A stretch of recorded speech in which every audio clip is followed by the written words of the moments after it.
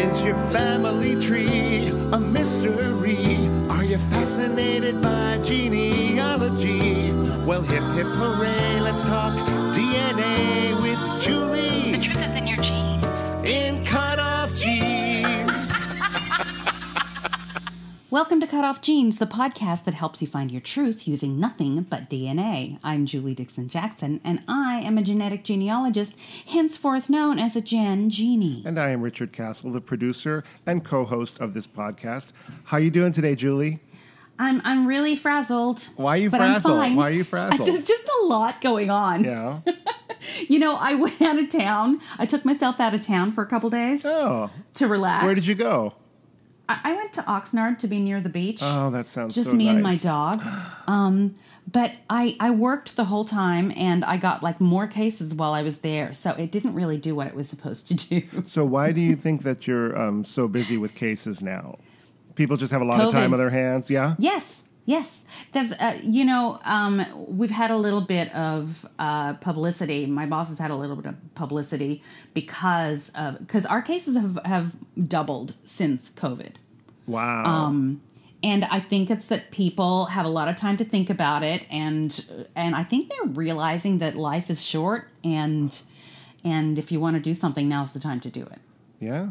Well, I'd like to think maybe it's everyone listening to the podcast. Get me that girl. Yeah, that's what it is. We're like the Schwab's drugstore of DNA, right? Yes. Julie was sitting at the soda fountain, and she was discovered in a sweater. So it's off the charts busy right now. Wow. Well, I want to tell our listeners that last week I was walking down the street, walking the dog, and it was like a busy thoroughfare, main business drag. And I got out of the way because I saw a couple walking toward me, and I just moved so the dog wouldn't be in their path. And I hear a voice, and then I realize, oh my God, it's Julie. And I haven't seen you, Julie, since March, right? In person. And I spontaneously hugged you. I felt so bad. Oh, it was all right. It was so sweet. And but everyone's wearing masks now, so it's not even like you can recognize somebody from a distance. Right. Well, you'd think I would have recognized Buddy, though, because I look at every dog.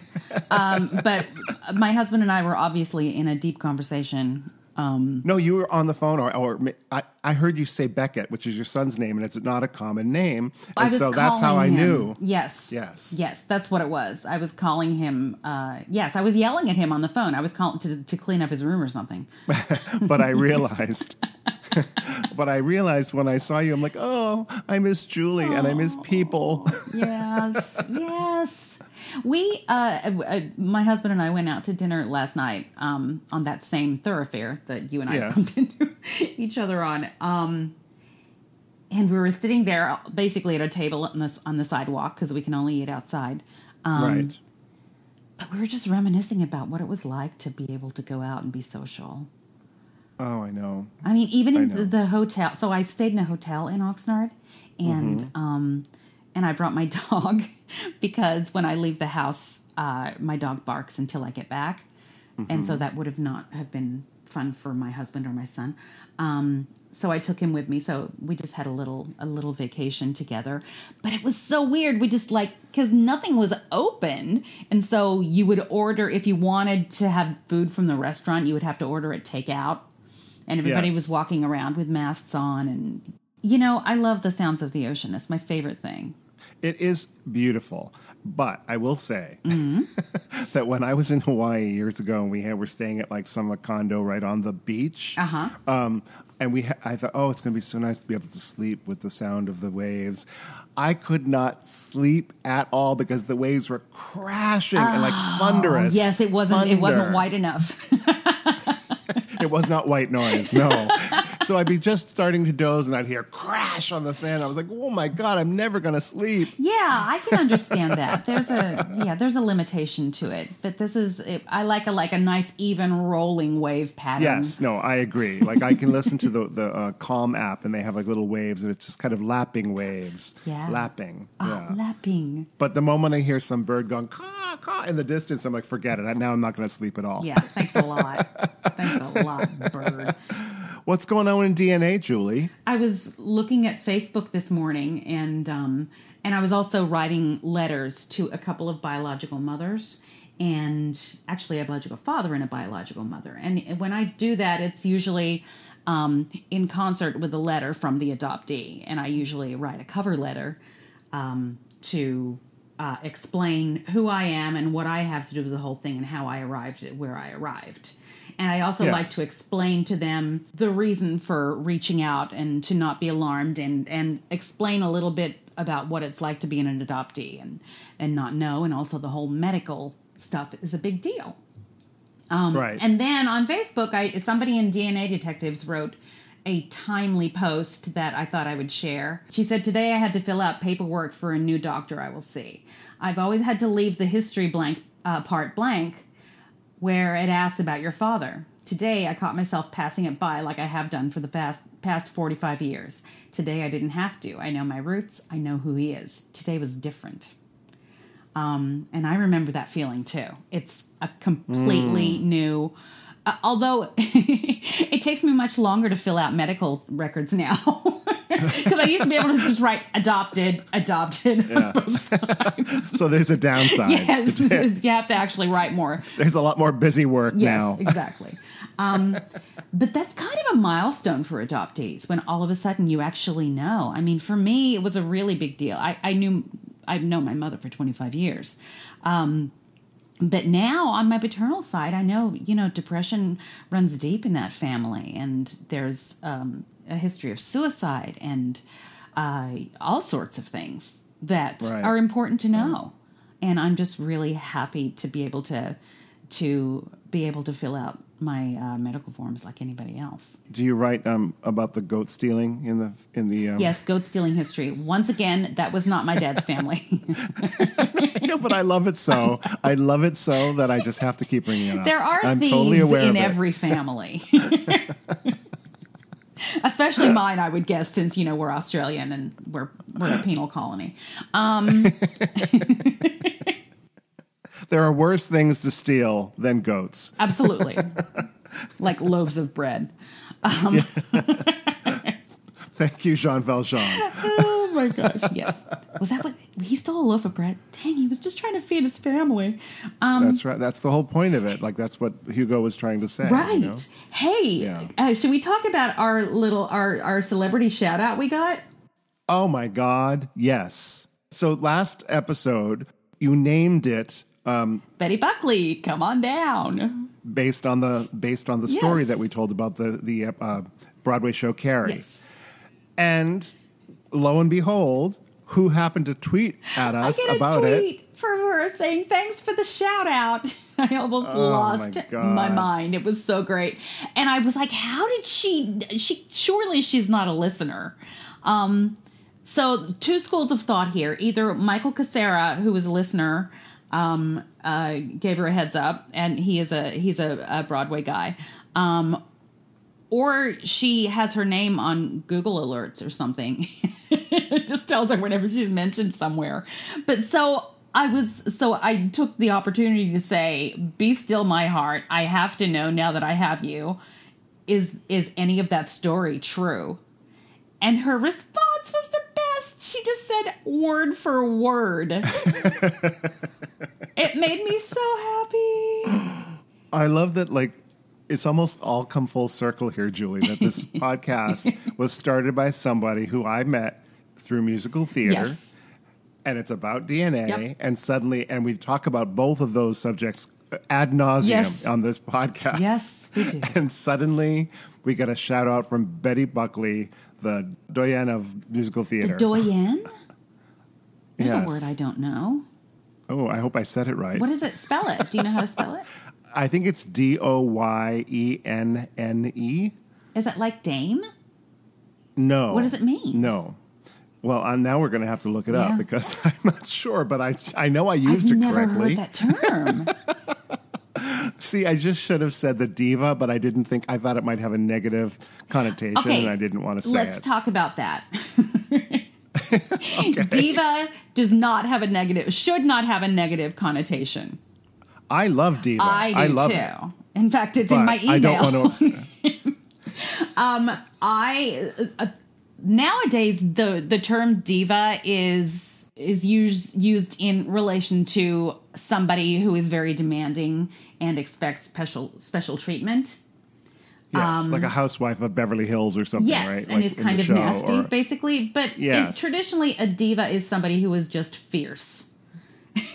Yes, basically, and it's usually a leading lady, and it's somebody who knows her stuff, but is right. I certainly don't conflate it to being a diva being acting like a diva.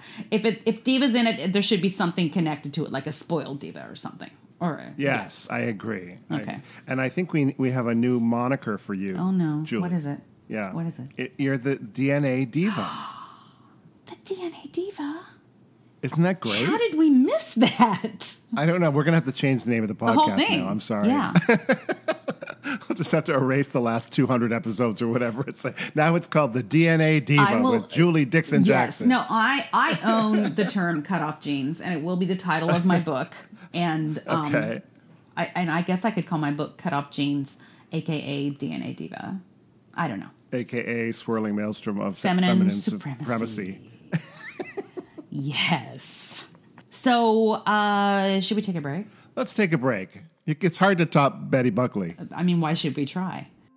If you're enjoying our podcast, please subscribe, rate, and review. Or consider supporting us on our Patreon page, patreon.com/CutOff Jeans Podcast. Now back to Julie and me. All right. We're back. I have a story to tell you. I want to hear a story. It's not story time yet. It's not story time. This is something that I found on the interwebs. Okay. So this is not somebody's real life epic Odyssey that I got to talk to, but I read about it and it's kind of like it. So it's really interesting. So in Randolph, Massachusetts, you say it. You're from there. Randolph, Massachusetts. Randolph was the next town over from where I grew up. Oh, really? Yes. Maybe you know. Do you know the DeLosa brothers? I do not. Okay. Yeah. So they were born to the same mother and adopted at birth in the same family. David and Bobby DeLosa. They always wondered whether they had any biological siblings. They'd heard rumblings of maybe having a brother, but for decades they couldn't say for sure. Until they took a DNA test. And then they did some Facebook investigating that led David DeLosa to discover that he and his brother Bobby did in fact have a brother. 9 of them, actually. Oh, plus my a sister. God. So the 9 brothers plus a sister. 3 half-brothers and 3 half-sisters, adding up to a whopping total of 16 siblings. Whoa. Whoa. How nutty is that? Were they all from the same mom? I think so. Let's see if it says so as I go further into the story. You said half-sisters or half-siblings. I think it's their father.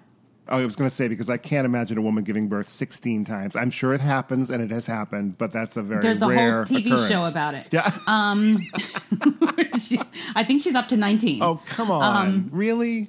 Her uterus fell out. I mean, really? So, their father, his name was Francis Agnon, which is French-Canadian. It's French for fertile. Acadian. Touche. He had a long-standing affair with a woman named Carolyn Haley, and together they had 11 sons and 1 daughter from an affair. Carolyn Haley gave her first and third sons up for adoption at birth from Catholic Charities, and both babies, David and Bobby, were adopted by the DeLosa family. Meanwhile, Francis and his wife, Florence Agnon, had 3 sons and 3 daughters. Several of the Haley and Agnon siblings, I hope I'm pronouncing that properly, overlap in age, now ranging from 50 to 64. 2 Haley and 2 Agnon brothers have died over the years, leaving 14 surviving siblings who all still live in Massachusetts and New Hampshire. Wow. Yeah. So wait, how many did he have through an affair? 11. He had more with the affair. Isn't that crazy?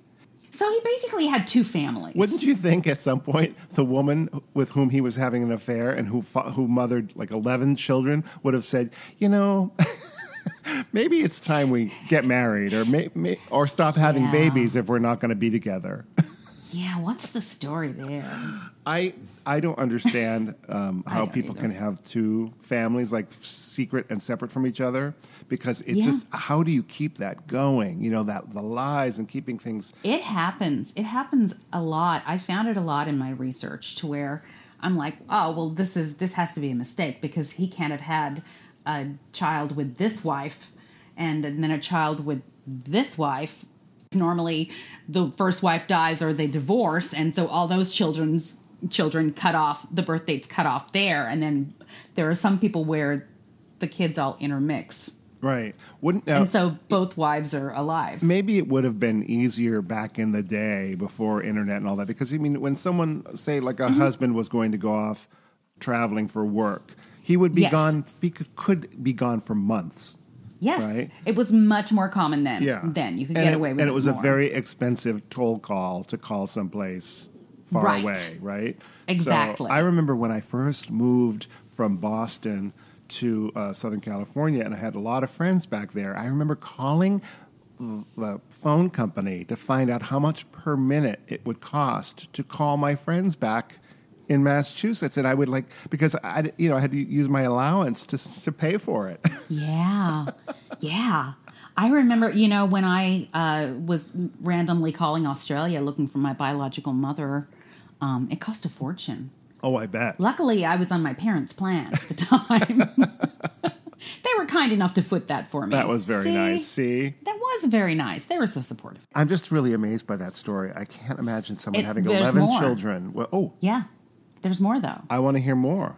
So Bobby DeLosa said it's been a hole in my life. Eventually, he sent his DNA into 23andMe and got matched up with a first cousin who put him in touch with his brother Richie Haley and half-sister Kathy Agnon Nadeau. They were so receptive, David said of his siblings. So this was David, not Bobby. We had an instant connection, and it was like we had known each other forever. Bill said he knew right away that DeLosa was his brother after seeing his photograph on Facebook. They set up a meeting with some of the siblings in March, and they've continued to grow closer ever since. DeLosa said it was mind-blowing to meet people who look like him. Absolutely it is. Francis died in 1996, and Florence died in 1999, leaving the siblings to answer as many of the questions as they can from a time when families were much more secretive and private. Francis and Florence were the parents. Wow. The married parents. Joe Haley, Carolyn Haley's younger brother, said he wasn't even aware that his sister had given two sons up for adoption until recently. So that was my other question, was how many of those siblings were given up for adoption? Because you figure... Just the two. Just the two. Just the two were given up for adoption. The others stayed with their mothers. And part-time father. And part-time father. I just had a case the other day where I figured out who somebody's father was, and he was from North Carolina, and the client was born in Boston, and the mother was married at the time, so this was from an affair with somebody in the military. Figured out who the father was, and the father had indeed been in the military, stationed in Boston. And his son that I contacted, the father's long deceased, but the son that I contacted was born 6 months after the client was born. Mm-hmm. So I had to reach out to him and break it to him that he has a brother, a half-brother, that he never knew about, that is 6 months younger than him. And I was able to ask him, I'm like, did your father ever spend time in Boston? He's like, yeah, that's where he was in the military. Oh, that helps, yeah. I was like, well, I mean, he had done DNA. He was the DNA match. But he didn't use his real name. But I had found him separately from the other DNA matches, and my guess was that it was him. So I sent him a letter, and then he called me and said, what makes you think that this guy is my half-brother? And I said, well, I did... did you take a DNA test? And he's like, yeah, I think so. And I'm like, and I could hear his wife in the background.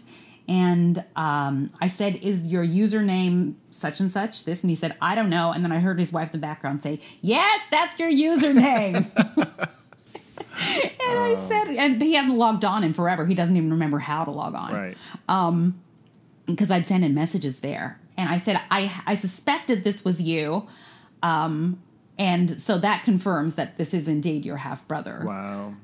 And I said, so, I don't know what you want to do with this information. He would like medical stuff, blah, blah, blah. And he was like, I'm good. Yeah. He's like, we're kind of, and I get it that it's a shock. They were very nice, but he was like, I just want to leave things the way they are. He did tell me what his father died of. So I had that to pass on. And they know where each other lives. Right. So if eventually he does come around, he knows how to reach out. This is one of the reasons why I was concerned about when I took my DNA test, that I thought maybe I might have a sibling somewhere. Because, my dad was in the military as well before he was married to my mom. And again, who knows? Oh, my God. Who so, knows? I would say with unknown fathers, I would say 75% of the time it's military. Right. Well, I just made that number up. That's not true. But it happens a lot. Well, of course, it makes sense. They have the opportunity because they are traveling or they're stationed somewhere far away and from their regular families, and, well, things happen. So things happen. Yes. War is hell. Okay, let's just finish this up. Okay. On top of knowing whether he and Bobby had other biological siblings, David DeLosa said he always wondered whether their lives would have been better if they weren't put up for adoption. After hearing about the struggles his siblings went through, DeLosa said he feels fortunate that they were adopted. Yes, that is common. The most sacred bond is that of child and mother, but they didn't have it easy. Mm-hmm. I just never thought I'd get answers. This brings up something interesting to me. Do tell. I know somebody who was adopted, and he knows his birth mother. Very nice woman. But after meeting her and getting to know her, he thought, yeah, I'm glad that I was adopted. Because he didn't think that, he didn't have that feeling of, I would have been better off if she had kept me.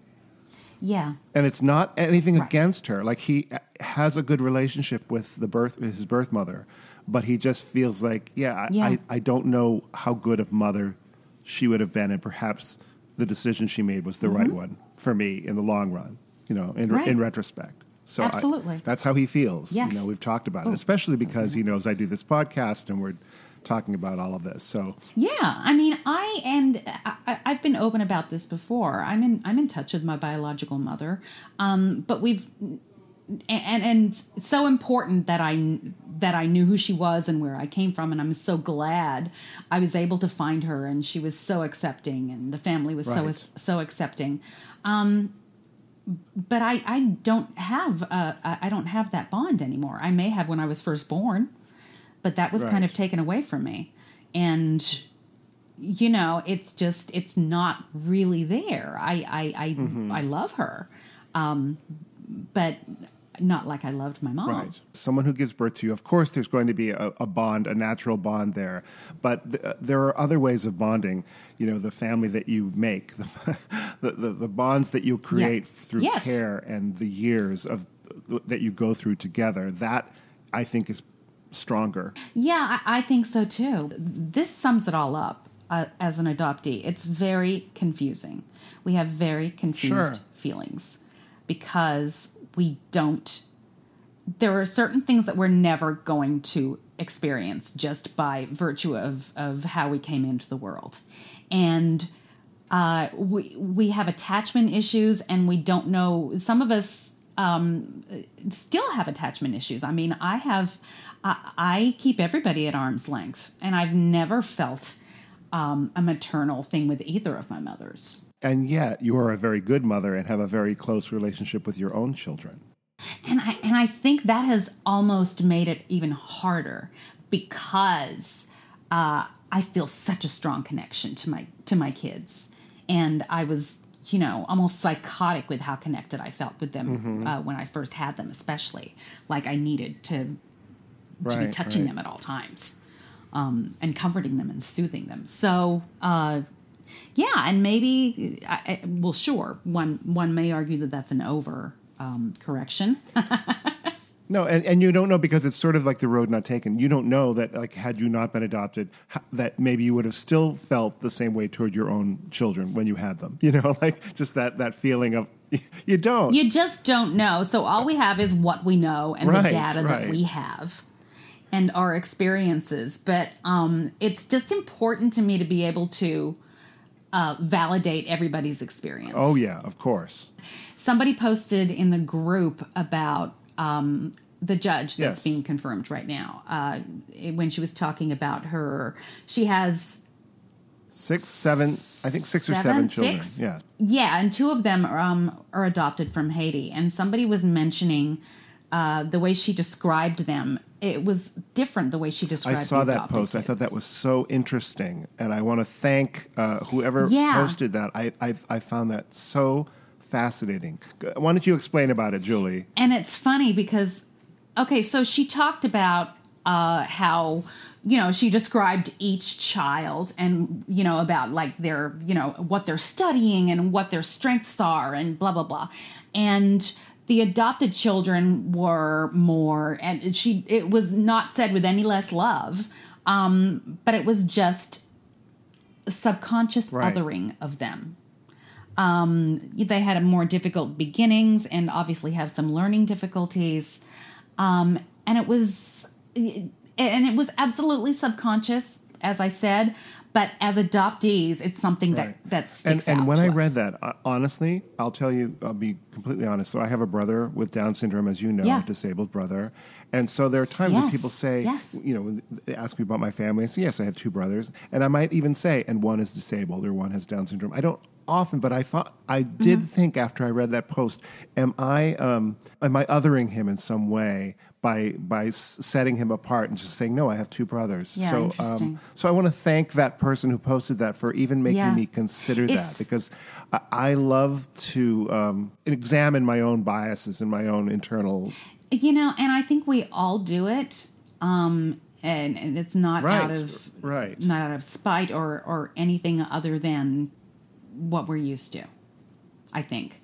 And it was interesting because everybody had good things to say. And then one lady commented, I actually don't know if she responded, but she went on a whole thing about, I didn't see it that way at all and all this stuff. Now, I happen to know this woman from, we've had several conversations over the years. And we tend to disagree on a lot of issues. And my first thought was, I don't think you listen to the podcast. I think you are just here because you know me. And I also don't think she's adopted.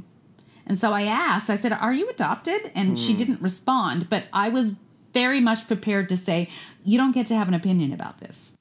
Well, I mean, I think maybe because the judicial confirmation is so politicized, but what we are talking about is not the confirmation. We're talking about specifically how someone refers to their children versus their adopted children and othering them. So we're taking the politics out of this and just say it wasn't a judge. Say it was a lady you met on the street or this musician that talked about his disabled brother. Oh, it's done all the time. Yes, no, it's done all the time. That was just an instance where it was at the forefront. I'm really glad that we talked about this. I'm glad you brought that up. Oh, good. Okay, wonderful. Let's take a break. Thank you for listening to Cut Off Jeans with Julie Dixon Jackson and Richard Castle. You can support us by going to patreon.com/Cut Off Jeans podcast. Now, back to the program. All right, we're back. Hello. Okay, first of all, the woman who commented on the Facebook group was Dawn Jump Blessy, not the woman who gave the response that I asked if she was adopted.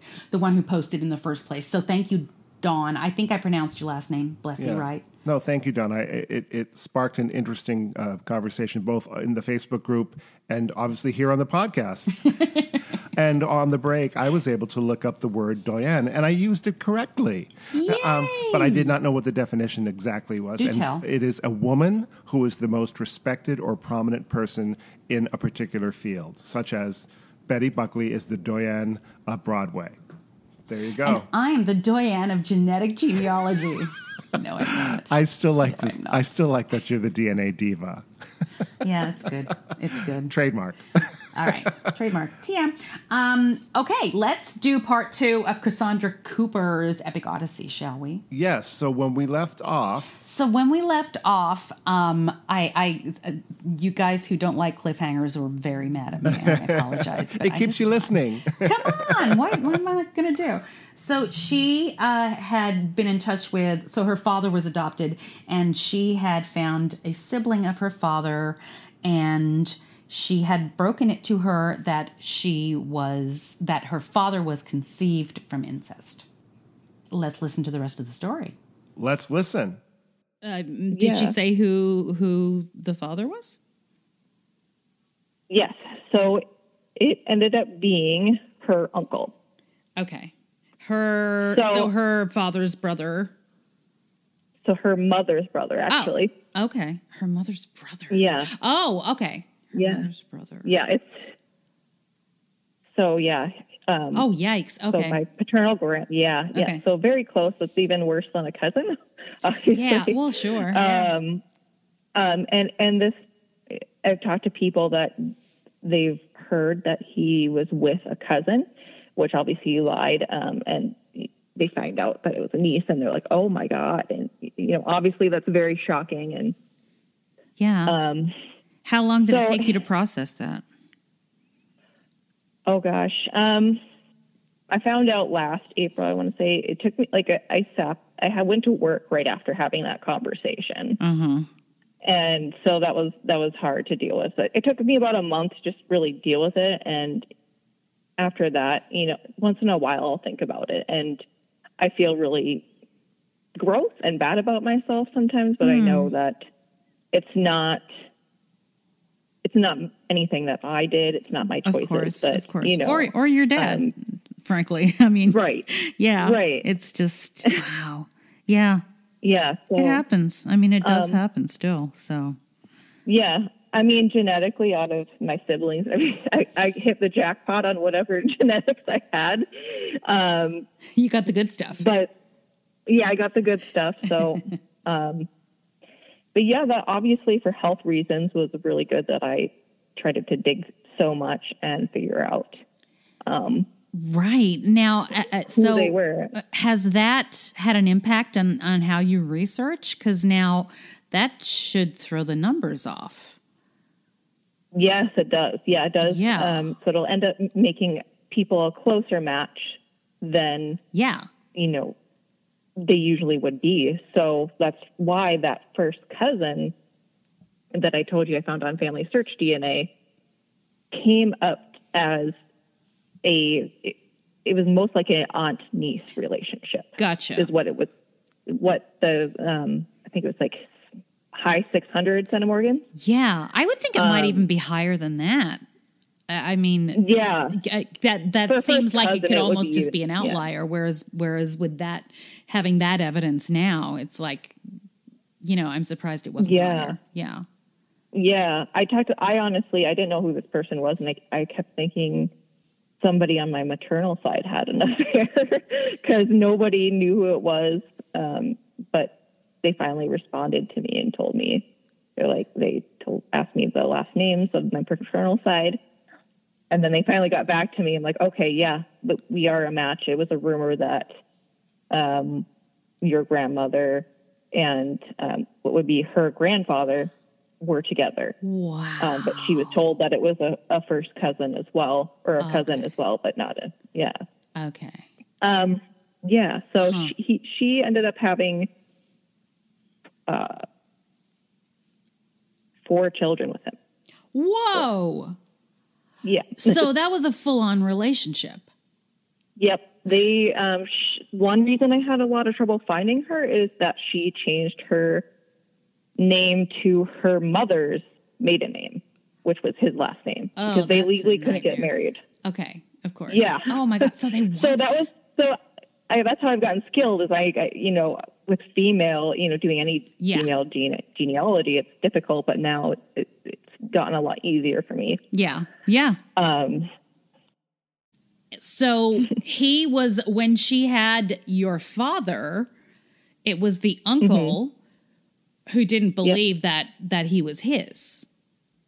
Right. Wow. And obviously she, even her children will attest to this. She was very promiscuous woman. So I can see why he wouldn't have thought that. So my father was the first out of that relationship. Okay. So that was the last relationship she had in her life before she died. Okay. So my father was the first. Then they gave him up. Then she got pregnant again, and they were pregnant with another boy, and that was the stillborn. Okay. And I've been told that she thought he was stillborn because God was punishing her for giving my father up. Yikes. Okay. And then she had 2 girls with him after that. And did she keep them? Yes. Okay. Yes. Wow. She wasn't a very nice person either. Mm-hmm. So either way, my father wouldn't have had a good life. My aunt, who is out of that relationship, she had obviously probably had an even more hard time dealing with that growing up than I would have. Sure. But we've gotten really, really close, and she's in Kentucky. So if it weren't for this COVID stuff happening right after I found out, I would have gone and seen her already. But it's been really nice that there are a couple of aunts that have been welcoming, and that is great. So that was some good closure, so to speak. Yes, absolutely. Now, is your father still living? Yes. Have you told him this news? So we don't talk. Okay. Well, let's just say he's not a very good or safe person to be around. Okay. He has a bit of a criminal record. Yikes. Okay. So for my safety and my children's safety, absolutely, we don't get in contact. I've given many chances and tried to look it past, but we aren't. But somehow he ended up finding out. Oh, he did. Yes, that I found out. I'm not sure exactly how. I think there is one of his siblings that is from the same relationship that he's a product of. She apparently is. She got hooked on pain medication. So she's very unstable. So she found out about it, and because of all the other siblings have kind of exiled her because she has a problem. Mm-hmm. She took that opportunity to reach out to my father and give everyone else a bad name. And my father was very upset that I would do such a nice thing and say bad things about him, which I wasn't saying bad things. I was reluctant to say anything. You're just telling the truth, basically. Yes, I was just telling the truth. And I told my newfound aunts, if you want to have a relationship, I will gladly find a way to get you in contact. If you want to, that is up to you. I will not be offended. Right. I know some of you have been looking for him for a long time. Right. So he did end up finding out. And one of his adoptive brothers is a cop and ended up messaging me. And let's just say he's one of those cops right now that you have to be worried about. Oh, no. Because he's not in it for the right reasons. Oh, geez. Okay. So he was very rude to me. Wait a minute. Did he contact you on behalf of his brother? Yeah. To just give you a hard time? Yeah. And I told him, I was like, look, my father has done this and this and this. This is why. And then he's like, well, he has bad traits, but he works hard and he's not on any, he doesn't depend on the government. And oh, wow. So his adoptive father on his deathbed, apparently he made him promise that he would take care of my father because my father can't take care of himself. Oh, wow. So I think he feels like he has to look out for him. Yeah. But at the same time, if you know somebody is not a good person and has done some pretty bad things, especially being a cop, you would think you would want to do the right thing and support the victims or survivors of those Yes, instances. of course. Also, there's this whole mindset with families that, especially when it comes to adoptees, that people forget that the children of adopted children are also the children of these situations and are also, this is your history as much as it is your father's. And you have as much right to know the history as he does. So it's so weird that they will exclude the importance of you knowing this information for the benefit of the person that they're protecting. So that rubs me the wrong way. That sucks. Oh, yeah, of course. I mean, it rubbed me the wrong way too as well. And I lock my doors more just because, he had a brother as a cop, protecting him. So I don't know, what he could put up his sleeve, legally. Oh, that's terrifying.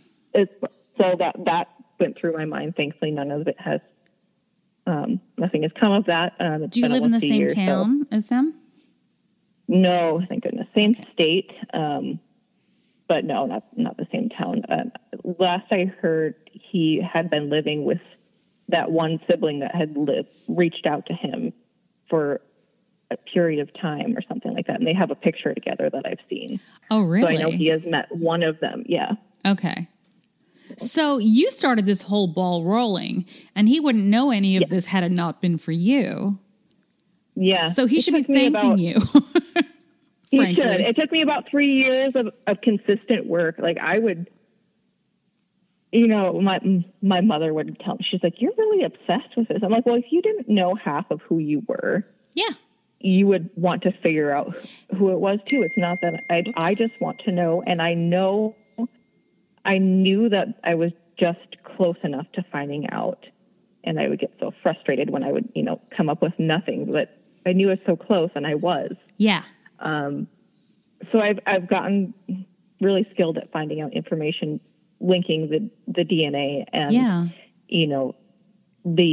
the records on Ancestry or what have you, whatever site you're on. Sure. Yeah. I find that it's the more that I do it, just the easier and more, instinctual it becomes. Do you notice that?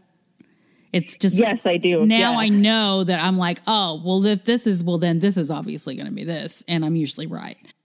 I mean, practice makes perfect, but it is definitely one of those things where things become more typical the more you do it. And it's easier to know which door to look through next or which window to look through next. Do you agree? Yes. Yeah. I agree 100%. I've had, people reach out to me and ask me, are you considering being a professional genealogist? Because they'll ask me a question and I'm like, oh, just 1 second. And I'll look it up. And they're like, how did you find that out so fast? It's like, that's the beauty of it. It's like, by the time I figured it out, I was like, oh, I can do this for anybody now. Yeah. So have you done any other work for other people or other cases? Yeah, off and on. For friends I have, I've learned the hard way that some people aren't as willing to learn the truth as others are. So they'll ask you for help, and then you'll say, hey, I think this connects here, or so-and-so, you might have another sibling or something like that. And they're like, wait, that doesn't match up. That's not true, Yeah. And I have all this proof, but they don't want to know. So yeah, that's really common.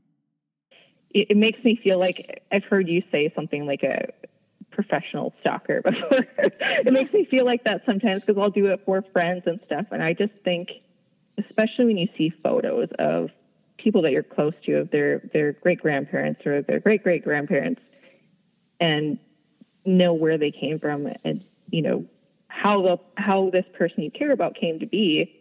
For instance, like I've done my husband's as well. Mm-hmm.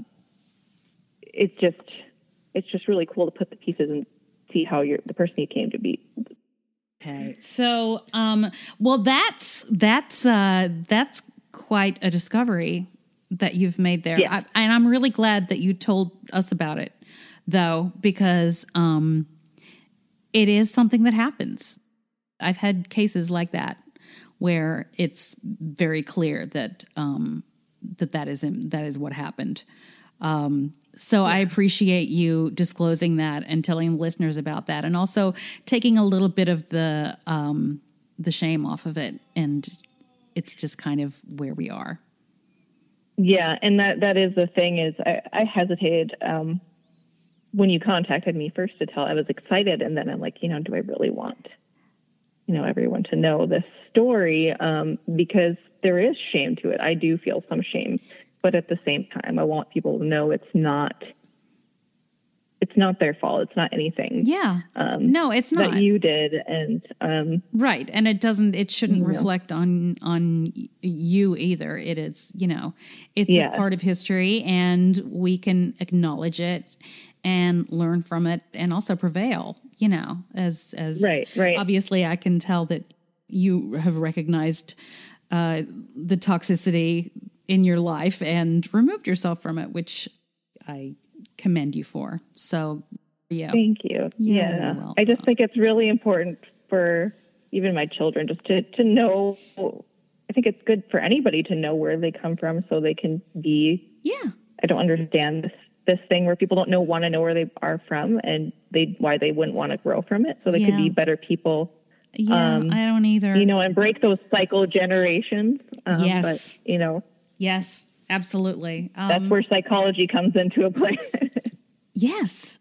Information and knowledge is power. That's how I feel anyway. And I think you do too. Yeah.